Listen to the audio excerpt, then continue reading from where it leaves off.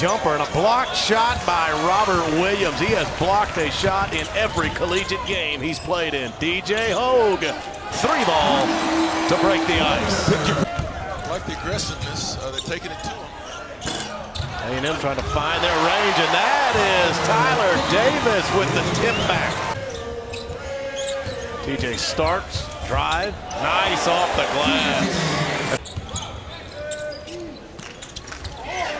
And there's the alley-oop. The crowd's been waiting for it. Looks like that's who got the hand on it almost from behind. Back to the basket, and there's the usual with the block shot, Robert Williams.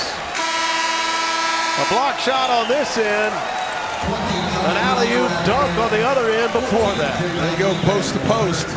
They do that all the time in practice. Very good at seeing where each other are, seeing, give them a little hint that he will throw it up high. They're going to do that. They practice it all the time. Potential second chance points for the Aggies, and the dunk emphatically by Tony Troja-Morelos. How many ways has Admon Gilder helped the Aggies?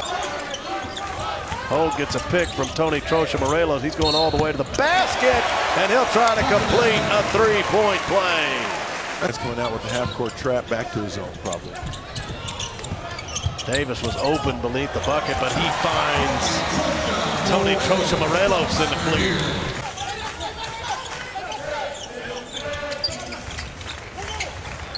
DJ Hogue got an open look, and he sized it up, found the net.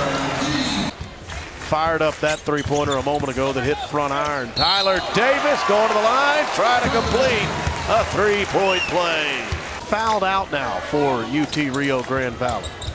Three-pointer, Admon Gilder.